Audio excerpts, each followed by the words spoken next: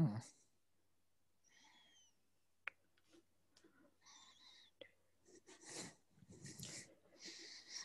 Welcome to episode 9 of Civil War Breakfast Club. I am your co-host, Mary, and joining me is the awesome Darren Weeks. Wow, awesome.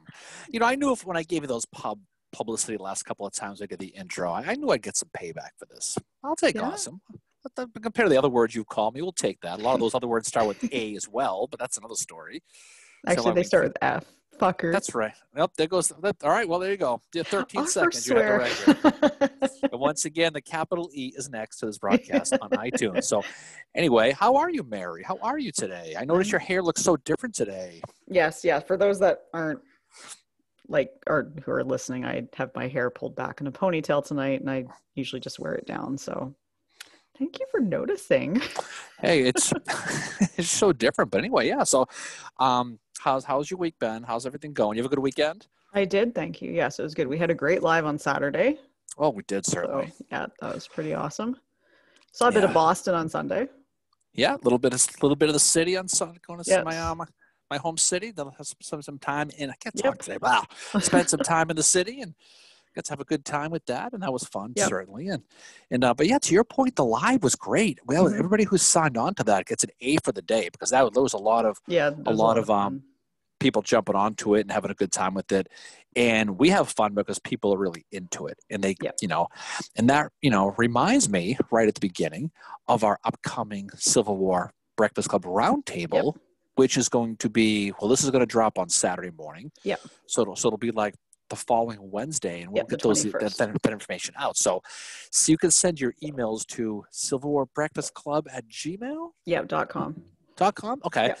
And so if you're interested, we'll do it. And the lovely Queen of the North will email you a copy of the Zoom link, and you can participate. We'll talk about that, but that'll be pretty cool. And that's a conversation for another day. And so I thought overall, we put Chickamauga, and I put a nice little bow on it last week. I thought it seemed like it did pretty strong. Yep. I'm much more learned now. And you certainly got to talk about Chickamauga, which is cool. Well, you rocked it. And how was your weekend? Well, it was one of those things, just one of those things. Got to hang out a little bit, had some fun. Yep. A little long weekend here, and we had oh, by the way, that reminds me, happy Thanksgiving belated. Well, thank you. To our friends up there across the border. We had a holiday here. We had Columbus Day here. Yep. I believe they still call it. And so we had Monday off, and it was nice to have a long weekend. But now it's back to the grind again. Now it's time to get back to the podcast, get back to work. Yep.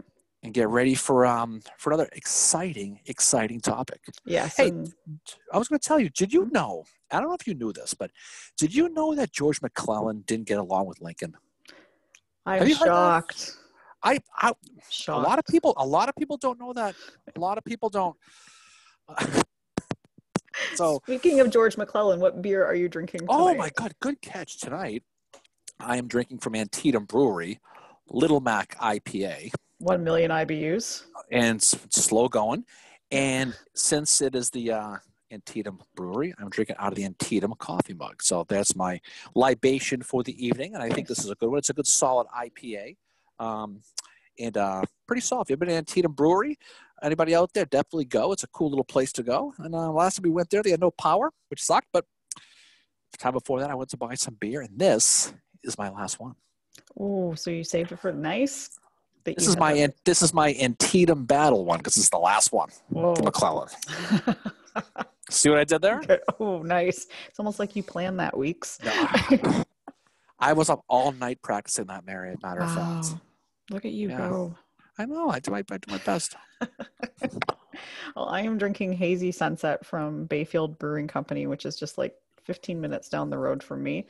And I'm drinking it out of my John Reynolds mug, who I may or may not mention John Reynolds on the show tonight. I'm kind of thinking I just might, because I think you might. I also think there might be an O.O. Howard mention at some point this evening. Mm-hmm.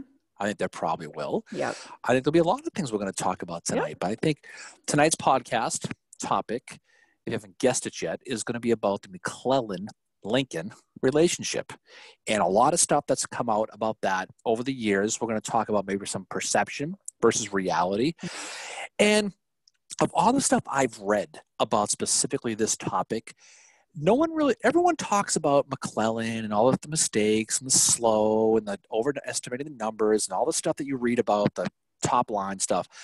But there's not a lot of stuff talked about regarding why he was that way. What was his issue with Lincoln? What was the crux of the problem with them two? Mm-hmm. And we're going to look at that a little bit. We're going to kind of go back in time to the end of 1861, and we're going to talk about maybe what the issue was and see if we can try to figure out maybe and let the folks decide for themselves if was Mac justified being pissed? Was he overreacting? Was Lincoln, did he overstep a little bit? Did we? I mean, did he? That's my Riley Poole. But we'll look at that, and you can decide for yourself, Mary. We'll find out. We'll see what the masses think. Yep. No, and I think this is a great topic. Like, I didn't know, like, last week when we first talked about it, we were going to do just talking about it a little bit after Antietam and what happened with the meeting between Lincoln and McClellan. But then Darren had this great idea to explore the relationship between the two of them and just how it looks at, it's kind of like, I think it gets back to what's called historical memory.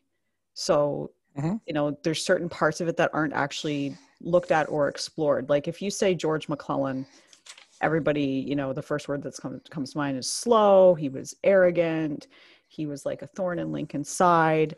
Just things like that. But it's like anything to do with the Civil War. When you start looking at it a little bit deeper, you start to see a different side of it. And just to be clear to our listeners, we are not gonna we're not completely going 100% with McClellan on this. We're also not bashing Lincoln at all. We're looking at it, I would say, objectively, and we're exploring evidence that is there just to show that there's two sides to every story.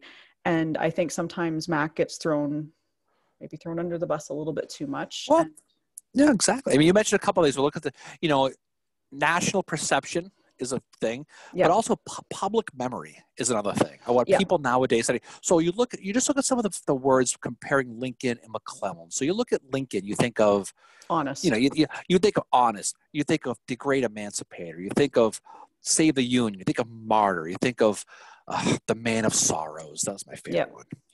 But then you think of McClellan. You think of narcissist, right? You think of self-pity, hubris. He was probably the guy who returned the Tupperware without washing it, probably. Oh, he totally would have been that fucker. He was that guy on the hot day where we said, hot enough for you. That's all that stuff. It's one of my favorite songs. You just yeah, exactly. But but as time goes on, think of like a seesaw where Lincoln gets more and more one direction and McClellan gets more and more the other direction. Doesn't mean it's wrong. It's just that's what the public memory is. And I think when you look at the whole thing, and it still goes on. I remember, years ago, back when the U.S. was fighting Iraq. We talked about this last night a little bit. Yep. George Bush had a lieutenant general by the name of Ricardo Sanchez. Remember him? Mm-hmm. You don't, whatever. Okay, but let's. No, I do. I remember. Do you really? War. Yes. Okay. My grandparents had it all the time, and I practically lived with them. Okay, Ricardo Sanchez, he didn't get along with George Bush. They argued, they fought, they eventually left, and you know what they called him in the media? Bush's McClellan. Mm-hmm. I thought it was cool. I mean, not so much the Gulf War, but I mean, as far as how McClellan even today was brought up when there's a conflict between a president and a general, McClellan's name still to this day gets brought up. And that's the public memory. That's the whole public memory about George McClellan. Right or wrong? I mean, look, we've all done things, okay, that people remember us for, the good, the bad, and the ugly, especially you. And so as time goes on, you have to look at what's reality and what's not. And, and this isn't so much a fact-finding mission per se, and I've always wondered, and this is what was a good exercise to your point, I've always wondered, what was it about Lincoln that he just got under his burr under his saddle, that freaking phrase is? Under the McClellan saddle. Under the McClellan saddle, yes. And I think there's a lot of it. And I think in researching, there's a lot of interesting things did come out. And not to say one's right or wrong, but it's just interesting, and you can make up your own friggin' minds. And you know what? If you don't like it, then who cares? But it's just what it is. So let's real quick kind of go over the McClellan real quick. We talked about this real quick. George Benton McClellan, everybody knows him. West Point class of 1846, graduated with Pickett, the great Cadmus Wilcox, AP Hill in Stonewall Jackson. Yep. And everybody knows he fought in Mexico under Winfield Scott. He was only 35 years old in Antietam. I mean, he was still a young guy for the most part. He hadn't fully grown yet. Obviously, he was one of the younger ones. He was still little. Literally and figuratively. Yeah. He was an administrator. He was the president of a railroad before the war. But he had, people don't realize, and maybe they do, he had a lot of success early. Mm-hmm. He won those wars, those battles early in the war in Western Virginia, the Battle of Philippi he won. And it really got him a lot of attention because that was the first land war. This is back in June of 1861. So it was the first land battle, mm-hmm. of the Civil War. And he got famous for that because, what was going on not soon after that was First Manassas.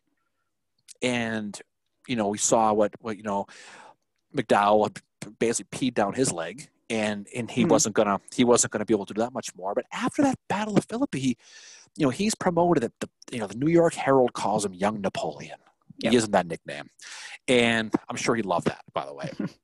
So Lincoln ended up promoting him to commander of the Army of the Potomac after that first Bull Run loss. And we've talked about this a million times. First thing he does, he looks at the Army and says, this Army's shit. Yep. It's a bunch of farmers, a bunch of carpenters. I got to train these guys. So he spends about the next 9 or 10 months or so really building and training and drilling these guys into what he called a capable army, mm-hmm. right? He decides to take his army on the road, ends up doing the Peninsula Campaign. Mm-hmm. And this is where he starts to get the reputation of being timid and sluggish. And, and everything was going on with that campaign. The Magruder thing at Jamestown comes to mind, where he's waiting outside of the battlefield and he sees the Magruder's marching the same guys around in a circle over and over and over again. Yep. And McClellan thinks it's all these soldiers coming in. He's like, oh shit, they got so many guys, and it just it ends up being a complete mess. 7 days battle comes along.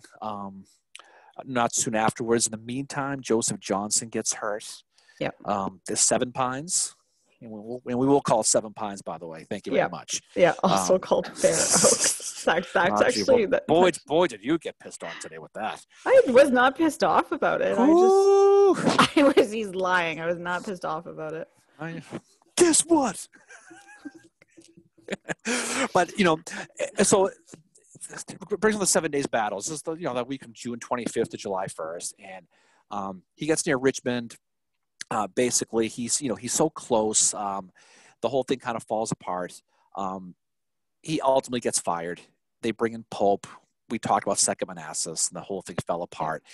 And this is really the beginning of when you really start to see, well, maybe publicly anyway, you start to really see McClellan start to really stew. Mm-hmm. He starts to get pretty pissed off. This is when he's writing his wife about the original guerrilla and all this stuff. And calling Seward a puppy. Wells is a garrulous old woman.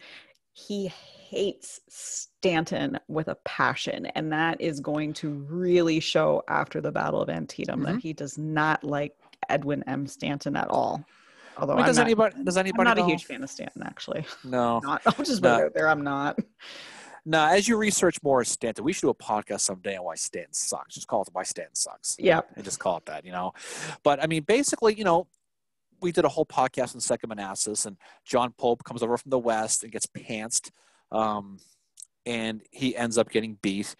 And now it goes back to that situation here where Lincoln's like, shit, what the friggin' hell do I do now? They have that meeting with the cabinet mm-hmm. on September 2nd, 1862 rather, and everyone thinks he's gonna get McClellan gone. Just whatever the hell we're gonna do. Pope's gone, but we're not bringing McClellan back. And then Lincoln changes speed, brings in McClellan, lets him be in charge of Washington D.C. and for the defenses, and let him fuck around with that. Yep. But then Lee, on the 5th of September, invades the North. He invades Maryland, and so now Lincoln needs a commander. He needs a field commander. He brings back in McClellan. Yep. The troops love it. They're all riding around yelling, "Mac is back! Mac is back!" Who assumed that's what they would talk about? Maybe the Big Mac was on at the McDonald's. At the McDonald's, it's and the Monopoly game was happening too at that time. Well, that's what they were trying to get those pieces, the Lego pieces. Exactly. There you go. Yeah, it's Lego. They were after the Legos. But then basically Mac he ends up doing the Maryland campaign, and he has his mistakes, Special Order 191, and he does all the stuff that everybody talks about.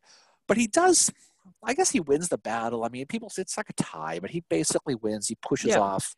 It was enough of a win for Lincoln to know that he could release the emancipation. It was what he had been waiting for, because Lee was back across the river again. So that was enough it was enough of what Lincoln needed in order to get the emancipation out there, which was one of the reasons. I mean, him putting McClellan back in was both from a military perspective, standpoint, in that he had to use the tools he had. And that was exactly what he told his cabinet. There was nobody else. He knew McClellan could organize the shit out of those men, and he knew that McClellan could raise the morale. But the other reason he did it too is McClellan was a Democrat, and he needed Democrat support for the emancipation as well as for the election. Mm-hmm. And of course, McClellan, he's going to take the victory lap. I got that quote from it. He writes to his wife, where he writes, "Picture the flowery music in the background. Picture Lorena playing in the background." Okay. Why don't you sing Lorena like you did the other night while I do this? Did I sing Lorena the other night? No, I didn't. Well, how much did I drink? Okay. What happened? All right. So he writes to his wife, whose name is Mary, another, again, so you know what she's all about. Yeah. Those in whose judgment I rely on tell me that I fought the battle splendidly, and that I was a masterpiece of art. I paid all that I could be asked to save the Union twice in this country. Twice, he says. I feel little pride in having, with a beaten and demoralized army, defeated Lee so utterly well. Of these days, history will, I trust me, do justice. So he's saying, for one, he saved the Union twice. Well, I assume he's talking about when he took over after Bull Run. I assume that's right? Absolutely what he's talking about. Okay, because he wrote letters back then. One of the lines in them was like, "I appear to have been called upon to save the land," and that's. You know how many times I've said that? I'm at nickel for every time I said that phrase. Well, I guess you can just edit that one right out. But what is he does say a couple of things. Yeah, nice pause. But he does talk a little bit though. Some things that do make sense. It gives you a little bit of insight though on what's going on. He says basically, I feel little pride in having with a beaten and demoralized army. And he's actually right about that. Mm-hmm. Because when he takes over Pope's army, the army's a mess. He has to merge three armies. We talked about this before. Army of the Potomac, Army of Virginia, in the expedition, North Carolina Expeditionary Group from Burnside. Mm-hmm. He's got to put all three together. Some of them like Mac, some of them don't like Mac. So he's taken over and taken them into battle, a group of soldiers who just got their ass thoroughly whipped. It's Second Manassas. And now they're invading the North, and they're like, well, shit, here we go again, So they were demoralized. There's no question they were definitely demoralized. Yeah. So as you know, eventually he is going to sit in camp, and he's going to wait, and he's going to wait, and he's going to wait. We're going to talk more in detail about this in a little while. But we're just doing we're doing what's called the big picture, Mary, right now. And then we're going to go down to the smaller picture. Okay, You cool with this? I'm cool with it. You're not going to give me shit later for this? No. Well, no guarantee. No. Okay, no promises. All right, so big picture, he's going to sit at Sharpsburg, and he's going to wait. Lincoln's going to get mad. And so Lincoln's going to say, fucking do something, And he's going to ultimately end up jumping on the Acela and taking the ride over to Maryland. Who's probably, has probably had a presidential pass to get there quick, probably at the front seat, okay? So he finally got there, and he meets with him, and he says, you know what? You need to go get him. You need to go chase him down. McClellan. This is all perception right now. We're going to talk more in detail about this stuff. McClellan basically says, no, go stick it in your big tall hat. I'm going to sit here and relax. Right. And then a few weeks later, McClellan gets fired. He gets the old heave ho. Yeah. He gets right. And then it kind of goes from there. And then it ends up with McClellan finally leaving the stage of the military. You see him later on in the presidential election of 1964, where he's going to ultimately lose. He's going to write a gigantic 476-page book. So it's basically like a Coddington book that is going to rip Lincoln and the horse you rode in on, everything he could possibly think of against Abraham Lincoln. Yep. So that's the big picture, okay? And I think as we look at this, it just seems that he, that old movie there, Anchorman, this escalated quickly, right? This escalated quickly. It did. So what happened? What happened? What happened between them? I think you have to go back to the Peninsula campaign. Play the counselor right now. They're both sitting in front of you right now. No, they're looking away at each other. They're pissed. So you bring them together. Say, guys, what happened between you two? What's the story? I think McClellan would say, go back to the Peninsula campaign. Mm-hmm. And look at what happened with my original plan to go through Urbana. I think it's even before that. I think it's before the Peninsula campaign. I think it goes back to the very end of First Manassas, right? Mm-hmm. So, I mean, if you take a peek at it, First Manassas happens. Yep. The whole thing's a mess. It's a complete disaster, and he ultimately ends up basically taken over at that point from McDowell. So he's back in D.C., gets pushed back. Joseph Johnston and his army is still sitting in Manassas. They probably had some kind of extended stay at the Quinta Inn, so they were still sticking around there, the one off the highway there. If you've been there, so he wants to basically to deal with this one way or the other. Joseph Johnston's still going to hang around. He's not going to leave. Lincoln wants him out. Lincoln says, you know what?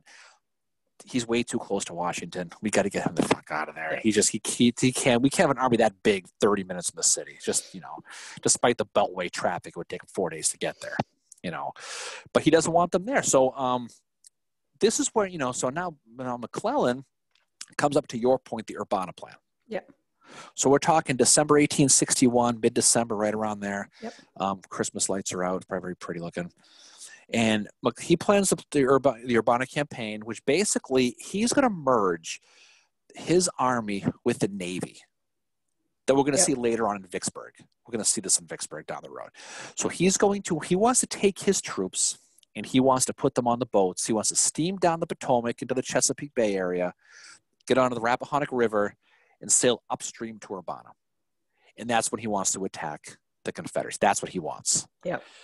And Lincoln pulls out his not so fast, my friend card. Yeah, he completely, the stuff that Lincoln does here completely stalls McClellan. When I was reading about this in more detail earlier today, when I was doing some more research about it, like the Urbana plan just sounds, it sounds a little bit like what was done at Vicksburg, but it sounds like a really great plan on paper. But timing was everything with this. And because Lincoln was like, whoa, here's my plan, writes McClellan, and McClellan's got to read over his plan. McClellan writes him back and says, dude, like, I'm insistent, let's do my plan. So then Lincoln's like, okay, well, then you got to put it to a vote. You got to have a war council, and you got to put it to a vote. Mm-hmm. And it's just like, McClellan must have been like, holy fuck, this is a war. Like, Mac is pissed because Lincoln loses his patience. He wants, he says, listen, fuck that. You're not doing that plan. Okay. You can play on your boat later. Okay. Here's what we're going to do.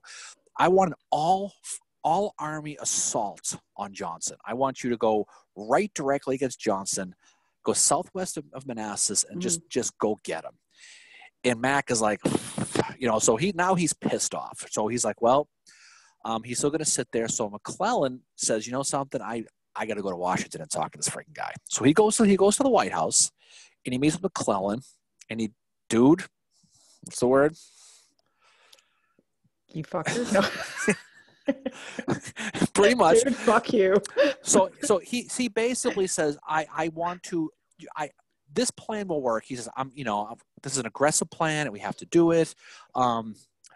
Lincoln appears to acquiesce to this though. Mm-hmm. I don't know if he just basically says, something to your point.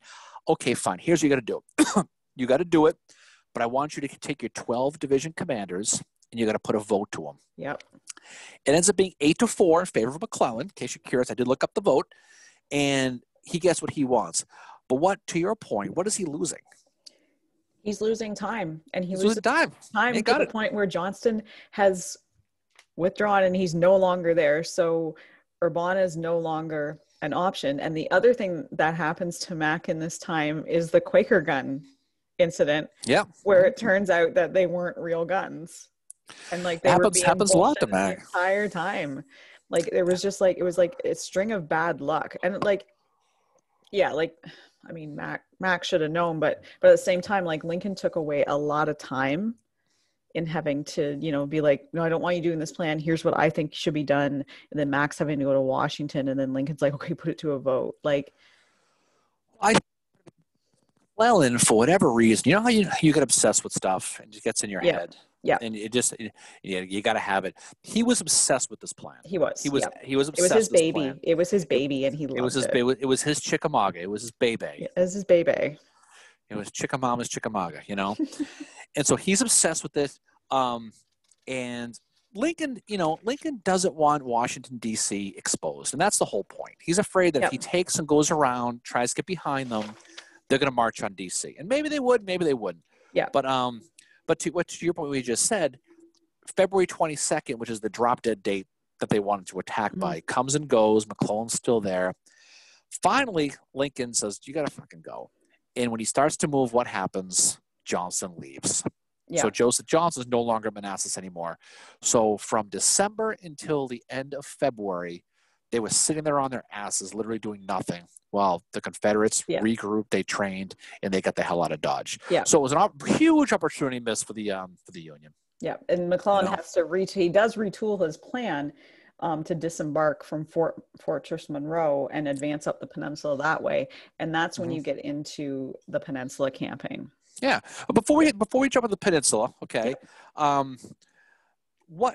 think about your own life for a second. You're going to be McClellan for a second here. You guys are at the same site. You're a 5'4" angry person too. So we'll put you right in that spot, okay?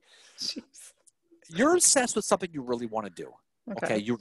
This is you got to have it. Okay. Yeah. And you see your boss, okay, back at your job, okay, at the Dairy Queen that you were. She doesn't write the Dairy Queen. But Dairy Queen. I'd love Dairy Queen right now though. It's so hot down here. Anyway, so think about your job, okay, and there's something you really, really, really want to do, and then your boss meddles and dilly-dallies and everything else you could think of, and you're starting to think, this is what I want to do. Maybe he's kind of fucking me around so I can't do what I want to do. And then it doesn't happen. How would you feel? I would feel like, okay, I had one job to do, and I'm trained to do this job, and the person that is technically not trained to do the job is kind of meddling.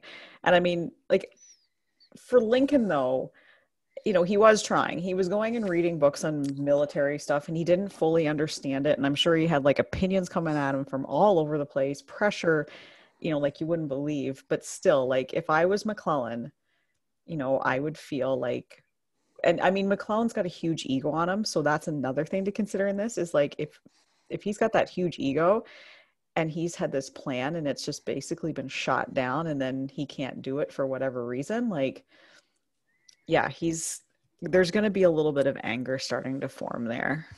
And this is a guy, McClellan, you know, West Point or all that stuff. This is a military guy. This is a guy who was, in his mind, you know, he's been told he's a young Napoleon. He's, you know, he's living the life. And he sees this guy who is not really a military guy, who is a political guy. And this is really the first time that maybe McClellan's starting to think a little bit of like, you know what, I need to do my friggin' job here. And this guy's standing in my way. So he deals with that. And then the next step along the way is the peninsula, to your point. Yeah. Right. So the peninsula is another one that, you know, and this is another one where you look at maybe how much of a meddler that Lincoln actually was. So, you know, Lincoln, he was very active in the military. He wasn't as active as, say, Jeff Davis was, though. Jeff Davis thought it was George Washington fighting for, you know, independence. So it goes back to the peninsula in 62, the 7 Days battles. And there's that story that we talked about yesterday that a lot of people don't really research as much. What we know about the peninsula in the 7 days is, McClellan's army gets on the peninsula of Virginia, and they're going to try to take Richmond. And they kind of inch their way up the peninsula. And then, they fight and they fight and they fight. And they get pretty close. They get pretty close. At the Battle of Seven Pines, Joseph Johnson is May 31st, the same day as who gets injured on May 31st? Oliver Otis Howard gets shot twice in his right arm and has to have it amputated. And luckily for him, it grew back. Yep, it did. It certainly did. It grew back. It was as Darren proved today on Twitter, because everything you see on the internet is accurate. Yeah, don't look it up. It's true. He grew back. And so May 31st, okay, Joseph Johnson gets injured, and they say that it was the best shot in the Confederacy history, even though it was a Union guy, because now June 1st takes over, and now we get Robert E. Lee. So he's going to take over. Robert E. Lee, up to that point, had been managing the coastal defenses around Richmond. He'd been an advisor to Jefferson Davis. Yeah, he really was like basically an administrative role. Right. Now he's a field commander. So it's similar to what McClellan took over after Second Manassas, except, Lee is much, better at it. So he is doing his thing, and McClellan, for the most part, is doing okay. Yep. I mean, it's taken, he's been a couple of months, he's been going at it, but all of a sudden, in May of 1862, Stonewall Jackson starts creeping across the Shenandoah Valley. Yeah. And he fights Nathaniel Banks from Waltham, Massachusetts. My hometown. You did it finally. You almost said it right too. Waltham, Massachusetts is a tough one for you to say. It's pretty close. But he ends up he fights Nathaniel Banks, so he can write. He's a whole another friggin' mess. But he's fighting Nathaniel Banks. He's pushing him down the Shenandoah, gets him across the Potomac. Lincoln sees this and thinks, holy shit, I have an opportunity to bag Jackson. Yep. He's exposed. He's separated from the army. I can go get him. So, how you are with the Twitter? You're kind of into the Twitter a lot. Yep.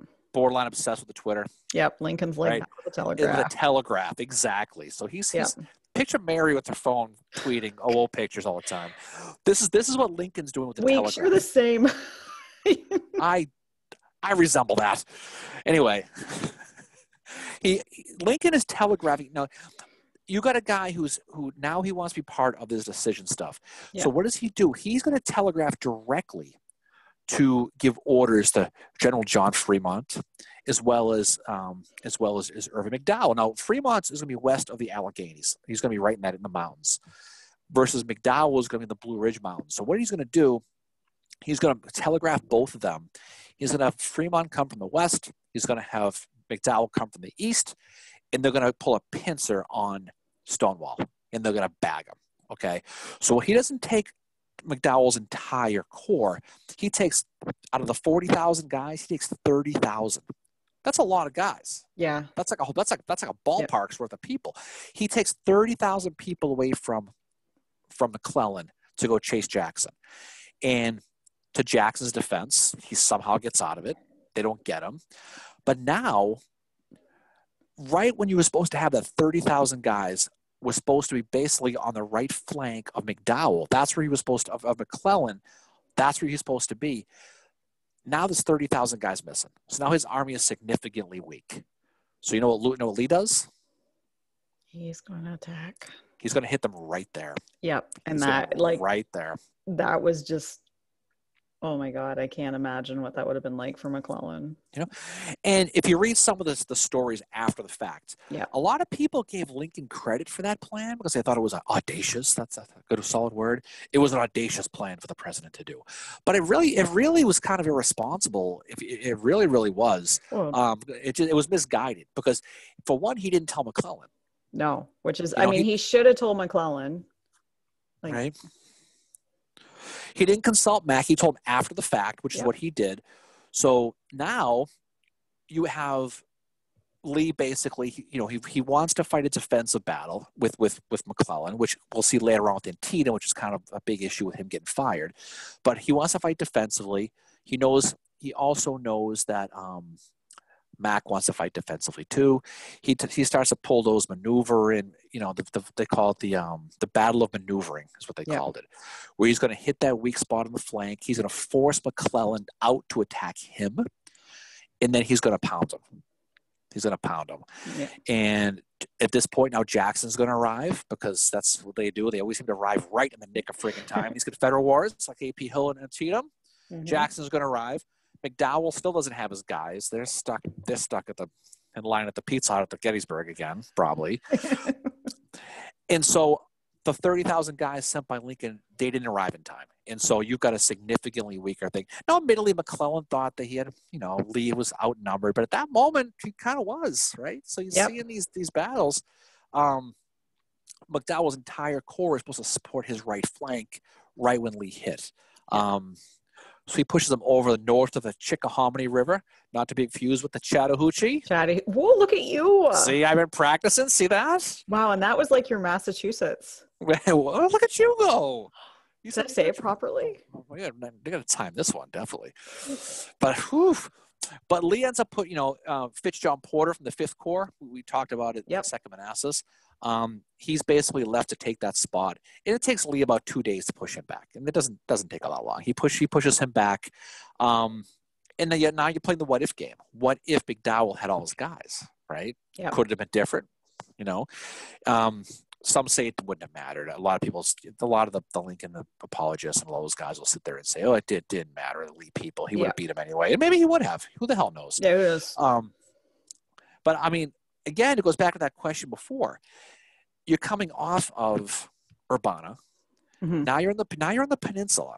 And you're doing pretty well. And you can see the spires. Is that what they call those damn things? Yep, the spires of Richmond. The spires of Richmond. Like miles of Richmond. Right. They can see it. So he's thinking, I'm gonna bag Richmond. I'm gonna be a goddamn hero. And I'm gonna end this war, and this is gonna be it. And now Lincoln pulls a bunch of his army away. Yeah. And he loses and has to retreat after Gaines' Mill. Yeah. That would just be right. I don't know. And I mean, not really defending Lincoln, but Lincoln is not there to see this stuff either. But this is an example, and we're going to see it until just after Gettysburg. And I'll mention this later too. But this is kind of like it's not really interference, but it's the government having a huge hand in how the war is playing out. And it's affecting it. And it will affect the outcome it does affect the outcome of a few battles that we will be definitely. Almost all the battles, actually. Yeah, exactly. Yeah. And it doesn't really, I don't think Lincoln really realizes it until just after Gettysburg, just what the impact of that is. I mean, he also, he kind of screwed up with Grant a little bit by sending Charles Dana to spy on him, right? Yeah, well, Dana and Grant end up becoming friends. Right. But you can see, I mean, is Lincoln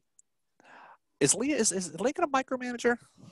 I would not in the same way that Jeff Davis was. I think Lincoln had men on his cabinet who were micromanagers. Like I think Stanton was.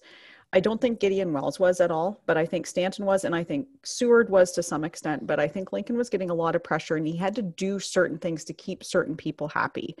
It's kind of like when he named Chase to be Chief Justice of the Supreme Court. That was not a decision that he really wanted to make, but it was like he had pressure from certain people to do that for certain reasons. Mm-hmm. I think in this case, Lincoln's getting a lot of pressure, but Lincoln is also reading a lot about how the military works and all that. And at the time, he's still very new in his role as president. He's still learning as he goes, and he's going to make mistakes along the way. I would not say he's a micromanager in the same way that Jeff Davis was. I think he had micromanagers around him though. And that was I would agree. I also think that Lincoln in his defense now was getting played a little bit by Stanton and Halleck. I mean, he was. Oh, and Seward. Seward too. People give McClellan shit about the overestimated the numbers. Well, where do you think he got the numbers from? He got the numbers from Halleck. Yep, Halleck and Pinkerton, and then Pinkerton was adding 5%, so he was doing my style of math. He was doing Mary math. He must have been Mary McClellan. We call it Mary McClellan math. Mary McClellan math. Exactly. I got with the math, but I mean, so if you're McClellan, and again, we're not trying to defend McClellan. All we're trying to do is we're just trying to put it out there to give you an even look at it. Just make up your own freaking mind, about what it is. Because he does get a bad rap at a lot of these things. He gets blamed for everything. I mean, he just does. So he's getting numbers fed to him that aren't true. He's having Lincoln, either real or perceived, kind of middling in everything he does. Yeah. Everything. Yeah. Right. And the other thing about McClellan's personality is McClellan was not one that liked failure. So when failure was staring him in the face, he would start to kind of balk at it. And that was just who he was. I mean, McClellan was he was arrogant. He had an ego on him. He was narcissistic. He wasn't like Grant and Sherman, who had experienced failures throughout their life into adulthood. Yeah. Failed careers and all that. Like he had not experienced that. It's tough to experience failure as an Indians fan. You certainly know that feeling. I certainly don't think the city of champions here with 6 World Series and all these other stuff. I mean, 6 Super Bowls. And where were the Red Sox this year? I don't know this Red Sox you speak of. Oh. You know what? They won the World Series 2 years ago. So I'm just saying, there is a World Series. Indians fans, in case you're curious, there is a World Series. Here's your burb for the show weeks. But you've obviously handled failure pretty well. And so you got to think that he probably would have as well. Yeah. But speaking of failure, he ends up getting pushed off the peninsula after the 7 days. And, of course, he's going to get replaced because that's what they do. They're going to start replacing these guys left and right. So, and who do you think is pissed off about getting fired? McClellan must have just been – he's been basically told to go stand in the corner. That's probably exactly what he wrote when he sat there. General McClellan – you go stand in the corner. You can finish it. Go fuck yourself. I've had a nickel for every time you've told me that. Darren, go stand in the corner. But so his dislike of Lincoln. I mean, before he's pissed. He's been meddled, but he's still in command. Now he's fired. Now he's legit freaking pissed off. Because don't forget, he saw himself as the young Napoleon. He was the one who was going to save the day. He trained the army. He had everything going. The media is playing him up too. That's the other thing too. Is like McClellan is like, think of some celebrity that's constantly in the newspapers. McClellan is like a celebrity general at this time, and the media is just feeding that ego that he has. Well, everyone loves a military hero. I mean, they do. I mean, you saw the Grant stories in D.C. after that. But I mean, McClellan saw all of this as his chance to be on Mount Rushmore. I know there wasn't existent back. I think it was existent back then, but he was going to be one of those figure mastheads in American history, and he was probably on his way if you think about it. Mm-hmm. He was going to be probably the greatest general, arguably since George Washington, maybe in his mind. I mean, true or perceived, that's what he was going to see.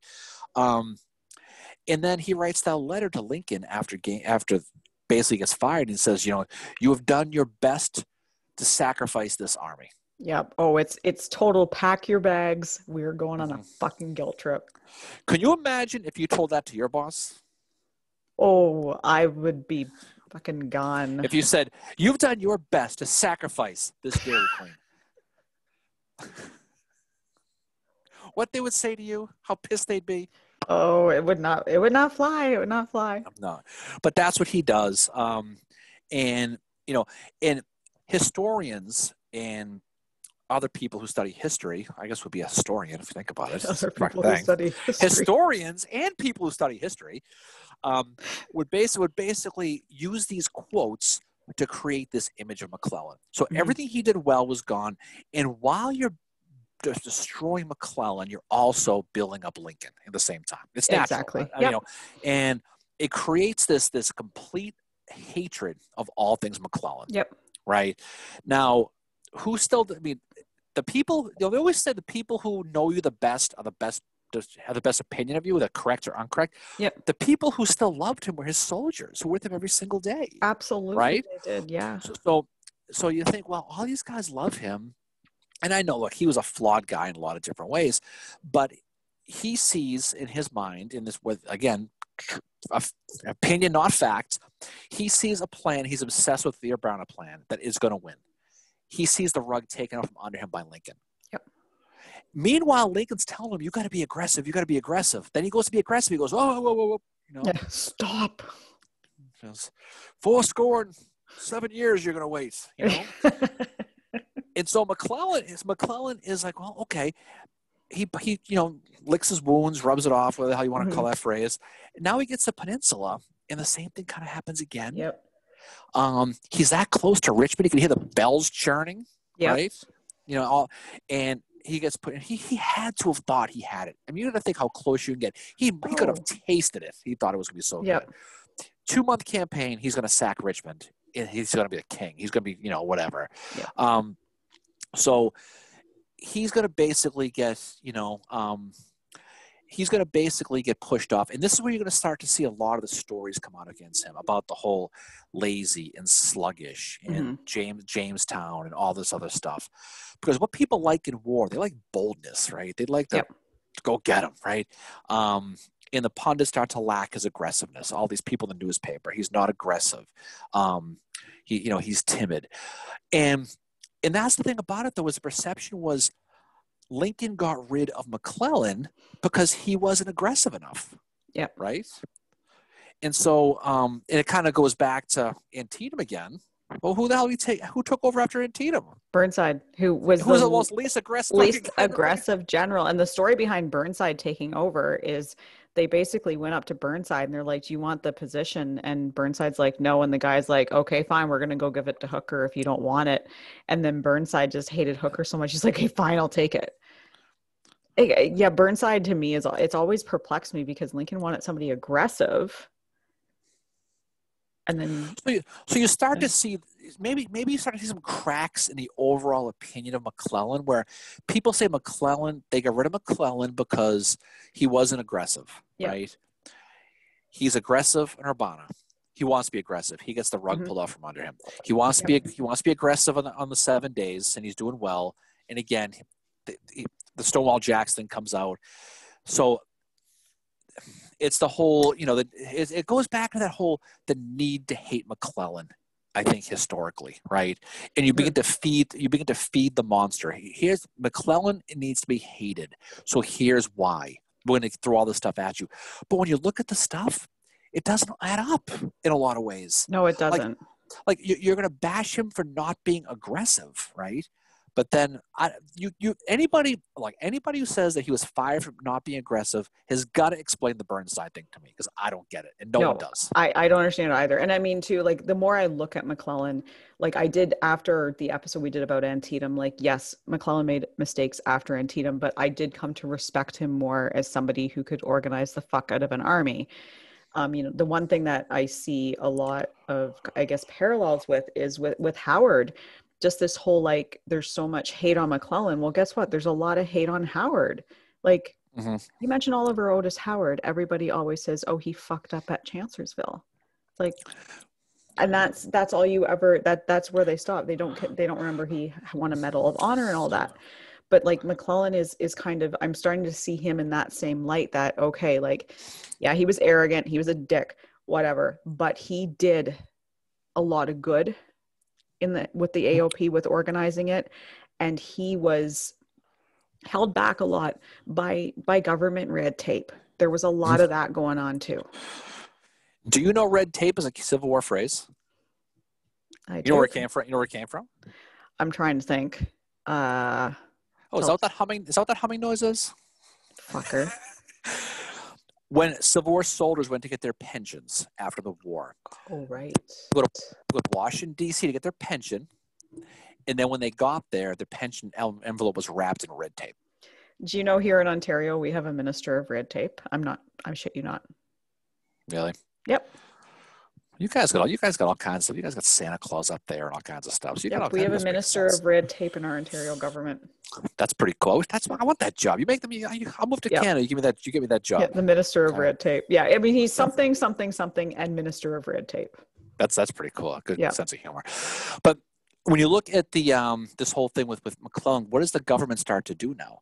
Now they're using McClellan as the scapegoat for all the problems, right? Yeah. Perceived or not. You get that quote from your friend Edward Stanton, okay, where he writes, and he writes in his thing, if Mac had 1 million men, he'd swear the enemy had 2 million, and then he'd sit in the mud and yell for 3. Yeah. That's the quote from Edward Stanton. So this is stuff he's saying. So what is that doing? He's taken the administration off the hook for all their mistakes they probably made by meddling. Yeah. And he's putting it onto McClellan. And this begins to get that national subculture now. It begins to get that national perception.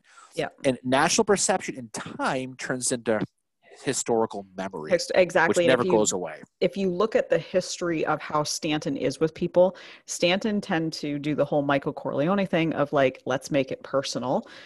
You can tell that Michael Corleone is not my favorite character in The Godfather. Really? I'm Team Sonny.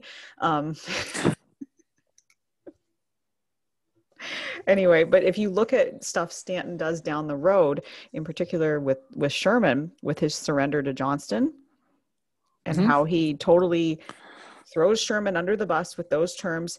He does a smear campaign against him in the newspaper, which was completely uncalled for. And that was all because Stanton had something personal against Sherman. And I think Stanton, as you said, like, excellent point, he's trying to deflect away from the government's, like, just all the red tape they caused, and they're putting it back on McClellan. Now, here's another thing I know we talked about the other day, and this is not fact. This is just my own opinion, so take it for what it's worth. It means it's going to be true, okay? So basically, with McClellan was he was the beginning of the war and not the end of the war. Yeah. Because don't forget, the beginning of the war, they thought this was going to be a milk run. They thought this was going to be a 30-day war. This is going to be easy. And now McClellan's losing or having a tough time, and he's taken forever. When Lincoln is saying, this thing's supposed to be friggin' over. Why the hell is this taking so long? And McClellan and Sherman in the West, they knew this wasn't going to be a friggin' easy little thing. They knew it was going to be a long time. So it's taken McClellan a long time, and they don't like that. And so it's like, well, we want this thing to end. And and if any proof of that, if you think I'm wrong with this one, which you probably do, but any proof that you might think is wrong versus the later in the war, it took 2 months for McClellan to almost get Richmond. Almost, right? And he gets run on a rail. He screwed the whole thing up. And then Grant's out in the West fucking around Vicksburg for 9 months. Right, but look at Grant comes over the Overland campaign in 1964. Yeah. It takes him 9 months to get Richmond. 9 months versus 2. And it took McClellan a lot. I mean, granted, Lee's army was stronger. Yeah. Versus Grant. But it took Grant 9 months to get to Richmond. He had to go through Spotsylvania and James River and Petersburg and the Yellow Tavern, all those battles that went down in the Overland campaign. Yep. 9 months. They went through Cold Harbor. They lost 7,500 guys in 15 minutes. And he doesn't get blamed per se for that. People realize that at that point, that the war was a hellish frigging thing at that point. McClellan did not get that respect. He got the whole, this war is easy, you got to win this, and it took a while. I think of McClellan, if they switch roles, I think if Grant was the guy at the beginning and McClellan was the guy at the end, it would be the exact historical reversal. I think so. I think you see McClellan will be the hero because he would have taken his time and he was aggressive. I mean, Lincoln finally took the training wheels off of Grant, said, fuck it, whatever the hell you want now. Fuck the hell. Yeah, well, I mean, he lets him do Vicksburg for like 9 months. He is writing him and saying like, oh my God, like what's going on out there kind of thing. But yeah, like at the time, the perception of the war in the media was that, there was that quote where it was like, this is going to be a war that the blood spilled is going to feel like a thimble. And that was it. Well, he said it was like a handkerchief, right? Yeah. No, I think it was a thimble. I think it was a handkerchief. I think he said with the blood being spilt, you could clean it with a handkerchief. I will bet you. Yeah, okay, go to the film. Okay, you can send your apologies to djweeks41@yahoo.com. Okay. Jesus. So, but I think going to the overall point, though, I think these guys weren't treated the same, and I think a lot of it was timing. I think that was a big part of it. I think McClellan was still under the impression that the war was going to be easy at the time, and Grant at the end was they realized it was a different type of war than they thought, and they gave Grant a lot more leeway. Okay, I have your answer. Well, yeah. After a lady's thimble will hold all the blood that will be shed. Okay, that's not right. That's bull. That's BS. There's another quote. Sorry, maybe we're both right. There's another quote that says with the handkerchief. I've seen it. Well, I just read the Ladies Thimble one, and I heard it in Justin Martin's book about Antietam as well. All right, well, you can go in the corner. Maybe we're both right, fucker. Maybe we're both right. Holy fuck. I think we're both right. Look at you quick to prove me wrong. Anyways, okay. So I think so we'll get to Antietam. Okay, we get to Antietam, and he eventually gets fired. Yep. And we're going to talk in a few minutes about some of the letters that people wrote about this. Some people, we'll play a little game, or I'll read a quote and you tell me who they were. How's that for an idea? All right, okay. That sounds good. Okay, make up for that disgusting display a few minutes ago. We were probably both right. I was probably both. I'm just kidding. All right. Go ahead, say it.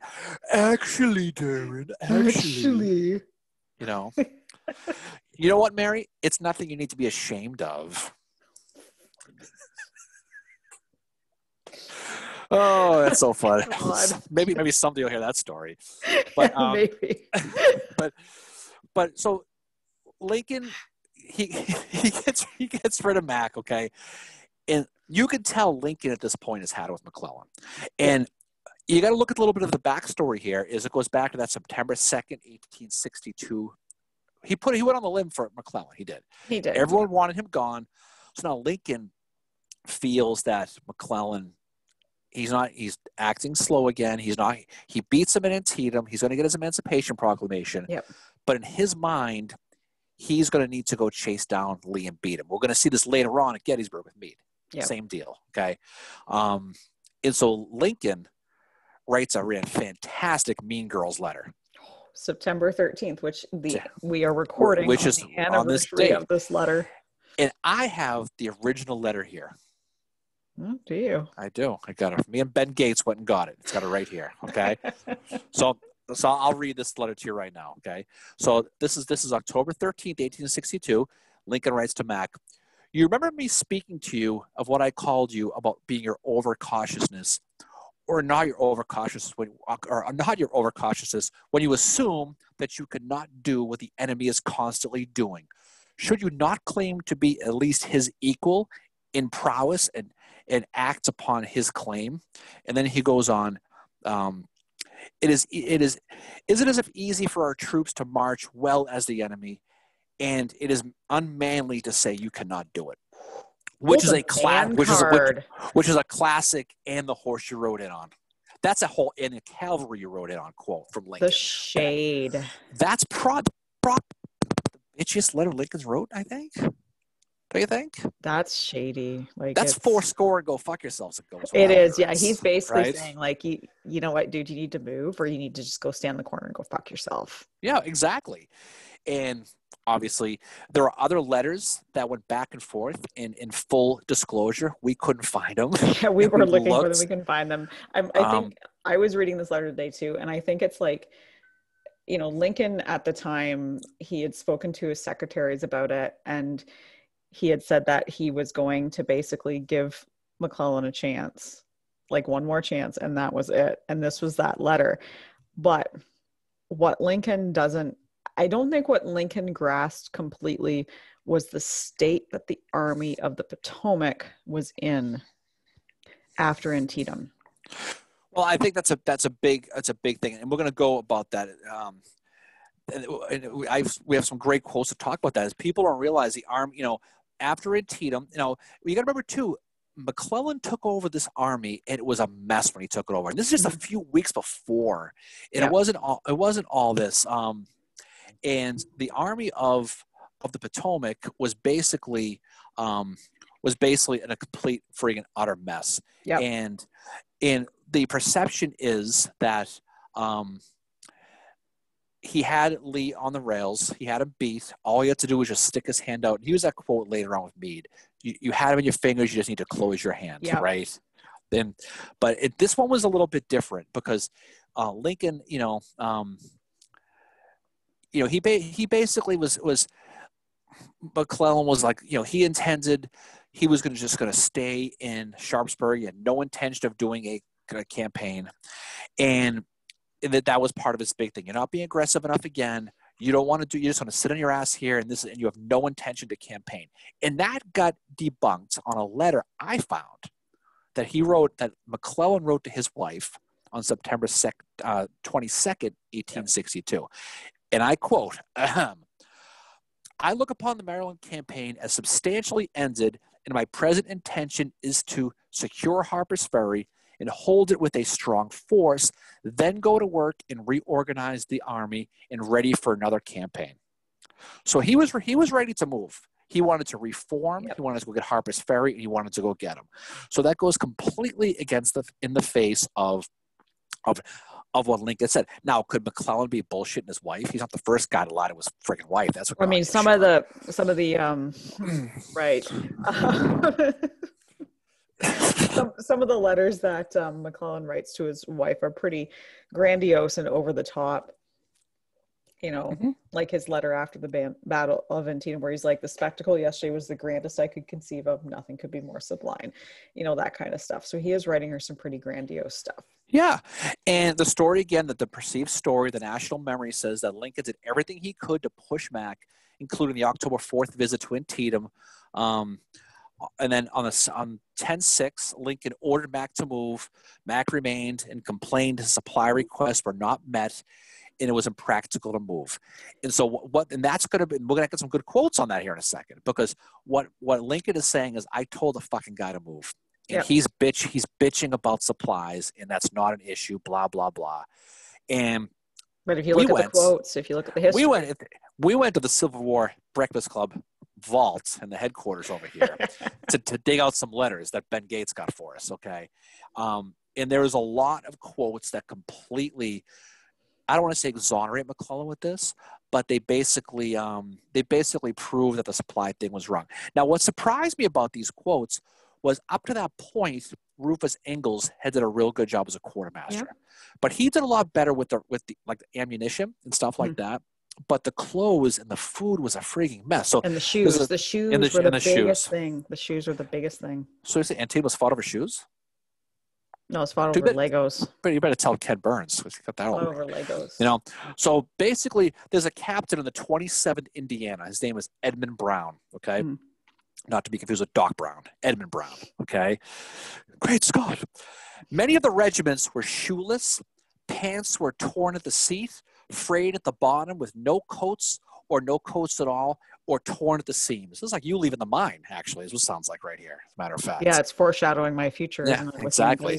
You know, as quartermaster, okay, he knows the regiment was in worse shape than he's ever seen in all of history. That's a quote he has. So what these people are saying, this guy says, is these guys had no shoes. Their pants, their asses were hanging out of their pants. Their jackets, if they even had a jacket. And this is going into September, which is getting pretty cold, right? So he wants supplies. He said, before we're going to go on this campaign, we're going to be going into Virginia. We have no supply line. These dudes have no shoes. They got no pants. Their freaking asses are hanging out. Yeah. You know? And they've got to get the supplies before they get into Virginia, because they're going into enemy territory at that point. So they got to get it when the supply lines are open for them. Right. Exactly. So Lincoln said attack while the roads are open, but it doesn't make a difference. Colonel Charles Wainwright from the artillery, who fought at Gettysburg, was a big guy at Gettysburg. He writes, a good deal of suffering among our men of want of clothing, especially blankets and shoes. I don't suspect we will remain here long in Sharpsburg, but still our supplies have not come, and they were promised from Washington long ago. Yep. So this is 9/26/1862. The Battle of Gettysburg, of Antietam, was 10 days before, 9 days before. Yep. Now, you can roller skate backwards with your four wheels and your tight shirt and shorts and your headband, like we talked about, backwards from Washington to Sharpsburg in 10 days. Maybe I can't, but you probably can. Okay? No, that would be a disaster. Just don't forget your whistle. You know? That'd be worse than me singing, actually. Okay. But again, these supplies. And what's interesting about the Wainwright letter is he thought they were coming. It sounds like that we were expecting supplies, and they're fucking not coming. And this is some things we'll see more later on with this administration on Fredericksburg down the road, with promised things that never came. Which we're going to talk about. right? And so it's what I'm saying is this is a common thing. And for McClellan, again, fact, not fiction, not facts, or opinion, not facts. This is what he's dealing with. Okay, you know, Burnside is another quote I have from early October 1862. Burnside rides with Lincoln. You know, he rode with Lincoln. It's in Sharpsburg. It mentioned one of his regiments, the 9th New York, suffered greatly from a loss of meat and vegetables, and they were always assured the food was coming soon, and it never came. Yep. So again, this is another guy. So whether it was true or not, they were under the impression that before we go campaign again, and if you're going to believe McClellan's letter to his wife, that they were going to go, but they were waiting on supplies. And it didn't sound like they were waiting for stupid shit. They weren't waiting for, no, God they were waiting. They were waiting for food. They're waiting for shoes, and they're going to need the shoes, especially coming up because the weather's getting colder. But you can't be marching your troops. And the one thing about McClellan is he cared immensely about his troops. Like he wanted them to be well supplied and all that. Like you're not gonna take them somewhere where they don't have adequate supplies, because you're gonna wear yourself out before you even get to the enemy. And these aren't, I mean, Marcina Patrick, who was a division commander, actually brigade commander in the First Corps at Antietam, he says the officers and men were without clothing. Now he might have been Hooker and Butterfield, we don't know, but but what they're saying is these guys had no clothes. I mean, I don't think they had some clothes, but I mean, they were out. But they were torn out to the point you were saying before. Elijah Hunt Rhodes, one of the guys we talk about, I have his diary, and I looked at his diary because I wanted to get a quote from Antietam because I knew he mentioned it. He writes, good Rhode Island guy, by the way, Ben Frail, thinking of you. Yep. Okay. Hey, Ben. Team Wheaton. He says, so Rhodes says, in spite of our old, torn, and ragged clothes, the troops looked well, and the line stretched over hills and plains. So again, he's putting a positive spin on it. He said the people they're in good spirits, but their clothes. I mean, this is a common theme about this, and so it basically just goes with the whole thing where Lincoln told Mac, and this is where it gets funny too, is when Lincoln left McClellan, he basically told him, and I quote, he told me. When he was leaving, he said that he was entirely satisfied with me. It would stand by me at all comers, right? So he says Lincoln told him, I got your back, don't worry. And that obviously didn't happen. Now, I'm going to read you this one more quote, and I want you to tell me who this is. Okay. And I think you know because we talked about this, but pretend you don't, okay? Okay, yeah. All right. We are in the heavy expectation of marching orders. We have been determined here by the failure of the government to push forward reinforcement and supplies. Telegraphing was requested of supplies, is sent back as early as October 7th, and we have not received them yet. So who said this quote? That's George Gordon Meade writing to George Gordon Meade. He's writing to his wife, Margaret. Right. So George Gordon Meade is saying, we're planning on going. We want to go. Everyone wants to go, but we have nothing. We have no food. We have no food. We have no supplies. Our pets' heads are falling off. And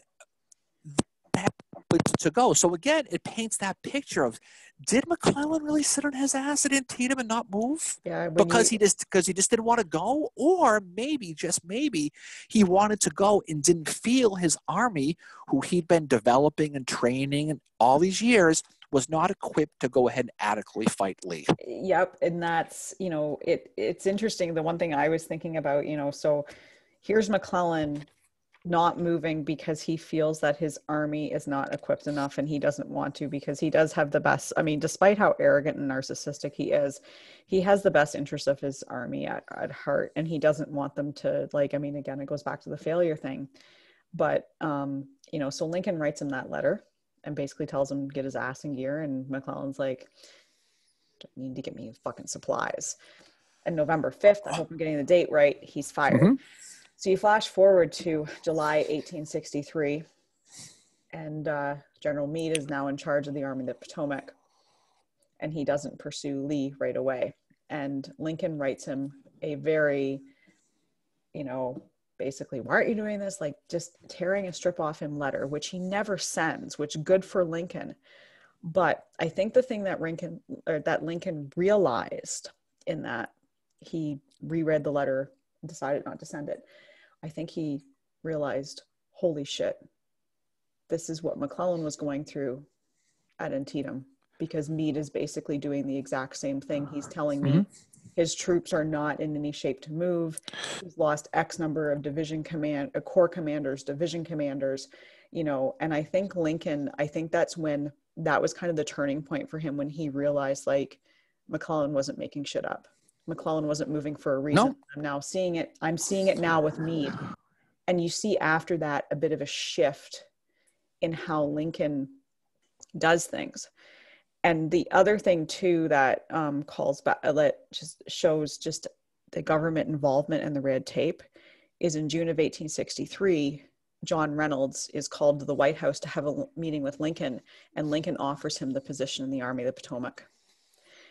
And Reynolds is like, no fucking way, unless you can tell me you're not going to interfere, unless I can have full control, there's no way I'm taking over this army. And Lincoln's like, nope, I can't do that. And the one thing about Reynolds is he was good friends with McClellan, and he was probably privy to a lot of the stuff that was happening.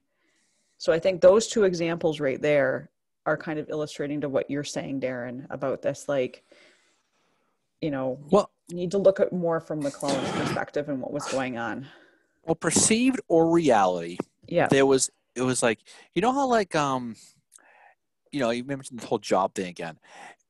Someone's going to take a position in a job and everyone says, you know what, the boss is a dick. Don't take the job. He's just going to micromanage you. Maybe this is one of those cases, because clearly word got around that Lincoln and Halleck and Stanton and the rest of the cabinet were going to be having your thumb on you wherever you go. They're going to tell you what to do. They're going to do orders. They're not going to tell you they're going to do them. They're going to tell you after the fact. And then you know what they're going to do? When it fails, they're going to blame you. Yep. And that's a common theme throughout this administration. Now, truth or not, that's the perception. It's obvious that the generals had, because the proof, to your point, is the Reynolds story. Because I would think that if you're John Reynolds, West Point guy, you know, a hero, the whole deal, that would be his dream job, wouldn't it? Oh, absolutely. You know, he saw McClellan go down, he saw Burnside go down, and he saw Hooker go down. And he was probably, like, he was friends with McClellan. He was probably privy to a lot of shit. Well, the fact that he asked Lincoln, he says, if I take this job, will you tell me that you're not going to interfere and meddle? And Lincoln's like, no. The fact that he even asked that, knew that. And so either he saw it, which he clearly saw it, or they told him, just so you know, the boss is going to be a dick. He's going to be all over your ass. So just try to set that up. And so it goes to show that he was, you know, I mean, look, at the end of the day, Lincoln helped win the war. All the stuff that we said at the beginning, he freed the slaves. Everything is absolutely right. Okay, he did all that stuff. Yep. But I think you got to look at the other side of the coin, though, that the people, and again, this goes back to this national historical memory now, that it's important to look at these other guys in real time, and not with the 150 years of hindsight and reading all the books and hearing all the shit about these people. Whether you like McClellan or not, it doesn't even matter. What matters is you got to look at the plight he had, put yourself in that same shoes, and think maybe he was trying to do what he could, and maybe he was being held back. And a lot of the stuff that we're told about the slow and the sluggish and the overestimating, there's more to the story. And I think that story needs to be researched a little bit more. And that's what I came coming out of this was, I think McClellan had a lot of promise. I think he was very arrogant. I think he was very egotistical. Yeah, but who wasn't? Warren was arrogant. Warren was arrogant. Right. A lot of them were. But I think he saw himself as the guy who was going to save the country. When you look at that early letter, he said, "I saved the country twice now." So he really thought. So he, you know, he's no angel either. But I think in his mind, the victors get to write the stories. And as soon as he got fired from Antietam, and he began to run for president in 1864, he wrote that 476-page diatribe bashing Lincoln. And he made that his campaign. And, you wonder how much it was wanting to end the war versus how much you want to just beat Lincoln. And I think when you look at the whole thing and the stories written, I think it's just important to look and just see maybe there's more. Like I said, there's more to the story. There's always more. There's always more to the story. And I mean, the historical memory thing, the most prominent place it's seen is in Sherman's March to the Sea. But I think the historical memory thing needs to be applied to more situations in the Civil War like this. Like I said at the beginning, we're not bashing Lincoln. We're not putting him down, but we just want people to think about the other side of it. Like, look at it from McClellan's perspective. And then, you know, you look at the evidence, like you look at Reynolds turning down the job because he had probably was like, I don't want to be micromanaged because I don't want to be the next one fired when we lose the battle. Like that's where they were at with it. But too, and then you look at the letter that Lincoln writes to Meade and then he doesn't send it. And I think that was kind of Lincoln's moment where he was like, shit, McClellan actually was not moving for a reason. And he sees that Meade is not moving because he's got the interests of the army at heart. He's not pushing them because he knows they can't do it. And McClellan knows too. Well, the pre-64 election, the post-64 election, Lincoln's totally different. Oh, he and totally I think, is. And I think it goes back to what we were saying at the beginning of this a while ago now, is I think the perception was the war was an easy win. It was a 2-foot putt. And the longer it took, the more it made Lincoln look bad. And I think there was a lot of politics involved. He wanted a quick blitzkrieg type war to put them away. Yep. But I don't think Lincoln realized, like McClellan did, and certainly Sherman did, that this was not that war. This war was going to be long, it was going to be grueling, and it was going to cost hundreds of thousands of lives and millions of dollars to win this. They were going to have to go into the South and just destroy them. They knew that's how it had to be. And Lincoln at the beginning thought that he was going to call up the 75,000 guys, and they were going to go down there, and it was going to be like, you know, paintball. They were just going to go finish these guys off, and it was going to be over. And that's how a lot of people thought. I mean, and it didn't turn out that way. And that's why I think that if McClellan had been put into position later, if he took over the army around the Overland campaign, because the Confederation was done after Atlanta, they were done. Oh yeah. And if he would have won that, he would have eventually taken Richmond. Maybe he ends up being the hero, and who knows? McClellan's still McClellan. He's still the arrogance and all that stuff. But I think a lot of the stuff written about him is unfair, personally. Oh, I do too. No, I 100% agree with you about that. I've been thinking that since, again, this is why one of the reasons I love doing this podcast with you is I'm doing he's just brushing off his shoulder for some reason. He's proud of himself. Oh, I don't know. I'm just going to sit over here and be right. Yep. God. Anyway, getting back to my point that I was trying to make there, I've started to respect McClellan more, see things a little bit differently. It's really interesting when you start to do just a closer look at stuff and examine what's out there, how different it is, how much historical memory is playing into the Civil War with things, not just the March to the Sea, but with the perception of McClellan, which, I still say McClellan was an arrogant bastard, but does he deserve the reputation he has? I don't think he does. He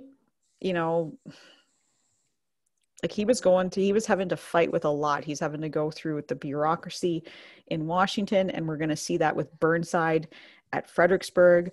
I think Hooker goes through it as well. They all experience it, and if you're the lead general and you're going to be the one on the chopping block, it's kind of like if you're the CEO of a company, then you are the one that falls first.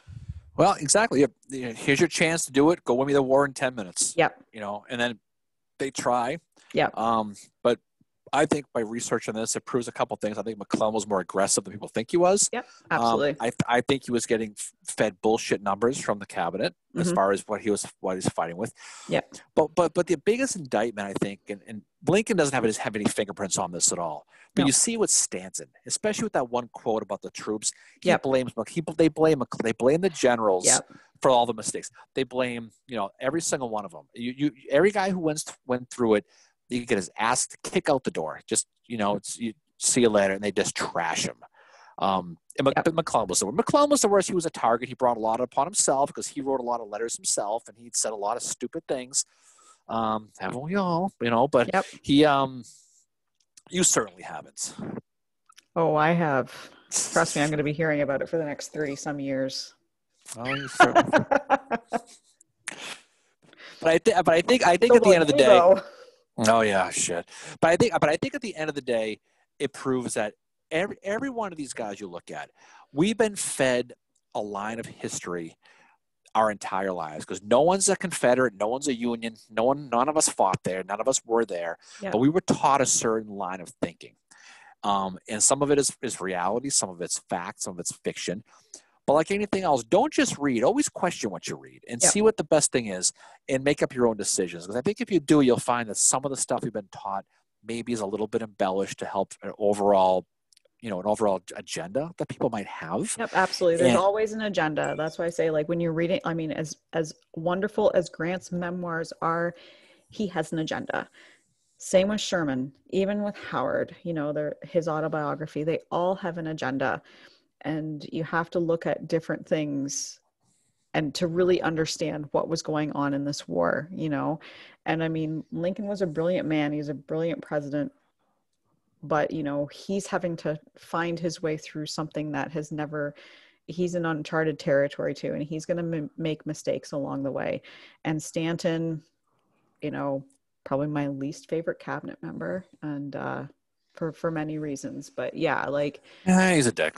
Yeah, he is. Yep. Yeah. And I mean, just what he does to Sherman, because he's out to get Sherman. You can see that, during the March to the Sea. You can see it when he gets to Savannah and all this other stuff that he's out to get him. So there is, if you look at the evidence even that happens after that, when it's not a one-time thing, when it's like, okay, this is a pattern with this person, you start to see the bigger picture. And I'm really glad we explored this in this episode. And I think it's kind of, I would like to explore more of this in other episodes. I think other kind of historical memory and look at, okay, well,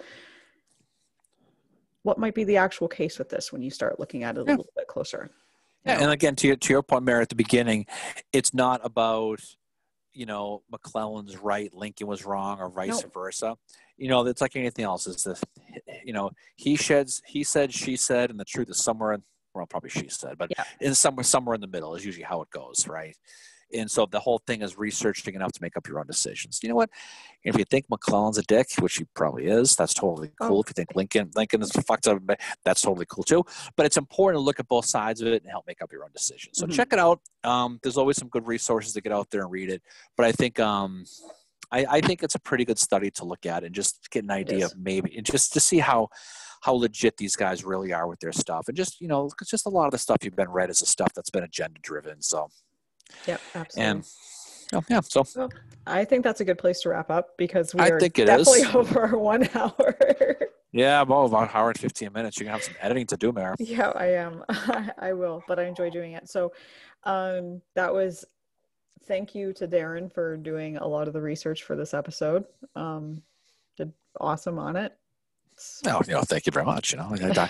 Hey, I am just happy to be part of the team, Mary.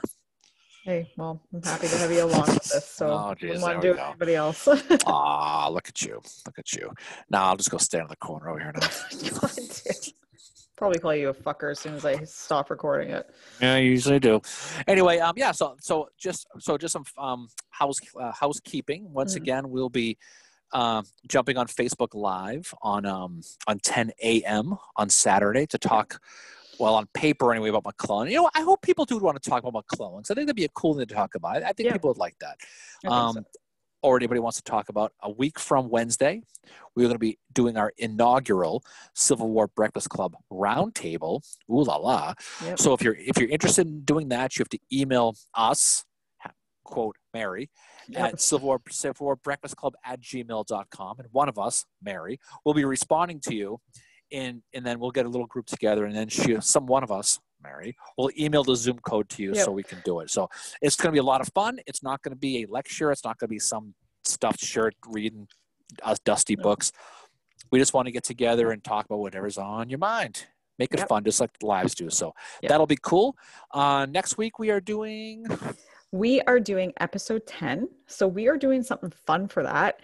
We are going to, each of us is going to bring a few generals that we would like to have a beer with. We're not going to tell the other what we're doing. So it's going to be kind of a fun, lighthearted episode. The week after that, we are going to be, hoping in dates right, we're going to be talking ghosts with our guest. We're going to be doing the Ghosts of Gettysburg. We're going to be talking with our friend Jen Price, who we call Jay Price. Yep. And she'll be coming on talking some cool ghost stories, and we'll talk about that right around the Halloween season before Mary goes out and eggs those cars and toilet papers those trees. And we'll be able to get out there and talk a little bit about some ghosts. So we're gonna have some fun. These next couple weeks we're gonna have some fun. Then we'll get back into November. We're gonna do some November's a busy Civil War related month for us, and we are actually going to be putting out some videos just to tell you guys what we're getting up to each week too. We're going to try and start doing a little bit more of that because we can do that on Twitter, let you know what we're going to be talking about. But yeah, November is going to be probably Gettysburg Address, Franklin, Battles for Chattanooga, all that fun stuff. A lot of some good stuff on the horizon. So the dance card, Mary, is full. So anyways, this is always a good time with you. It was always a pleasure nerding out with you as always. And so we will look forward to talking to you soon. So again, live on Saturday morning at 10, and then we'll do this again next week, and then we'll be doing our first roundtable, which is going to be really, really cool. That'll be a lot of fun. That's going to be awesome. So anyway, until next time, have a wonderful Saturday, because that's when you're going to be listening to this. Hopefully you join us for our Facebook Live at 10 o'clock. And until then, we'll see y'all again soon. Peace out. Okay, bye guys.